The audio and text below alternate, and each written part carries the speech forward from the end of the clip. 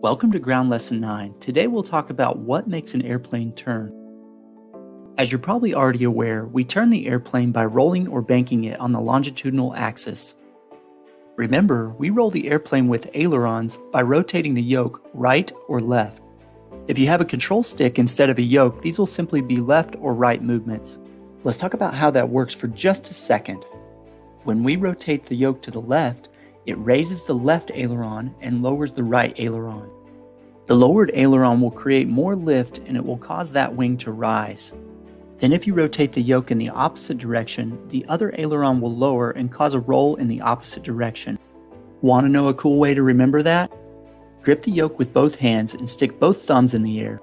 Your thumbs will point to the raised aileron. Remember, thumbs up, ailerons up. Now let's talk about something that may be important for the written test. Anytime our airplane is in straight and level flight, any lift that's produced will be straight up and down. We call this vertical lift. But if we roll our airplane one direction or the other, not all the lift will be vertical anymore. Some of the lift will move laterally. We call this the horizontal component of lift. The horizontal component of lift is what makes our airplane turn. This may be very important for you to remember. But if I turn the airplane using bank, why do I need the rudder pedals to yaw the aircraft? Let's take a quick look.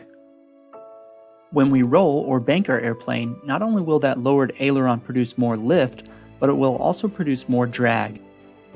This will make our airplane yaw in the direction of that lowered aileron. When this happens, the nose of the airplane tries to point itself away from the airplane's direction of travel. We call this adverse yaw. Because adverse yaw can happen anytime you're using the ailerons, it can occur when you're turning in or out of a turn. Because of that, the airplane can develop a slip where the nose is trying to travel the opposite direction of the turn, or it could develop a skid where there's too much yaw in the direction of the turn. Either way, we can fix the problem by pressing the rudder pedal on the side where the ball is displaced.